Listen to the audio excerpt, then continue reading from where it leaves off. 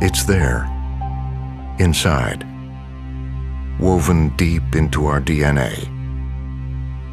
Because from the very beginning as human beings, we've believed in firsts. It's the same belief that created light in the dead of night, that took a deep breath and proved man could indeed soar, that took the first step into a brave new world. And while you need look no further than a history book to find many firsts, there are those which at a glance might go unnoticed.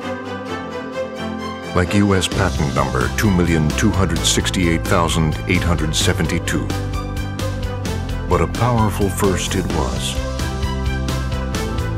Because the filing of this patent in 1939 announced the birth of a new company, the co-partnership consisting of William R. Hewlett and David Packard, and the beginning of many firsts to come.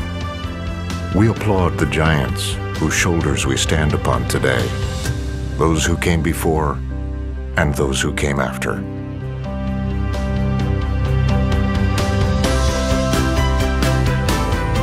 Their legacy lines the walls of our buildings. Their foresight opened doors into new worlds.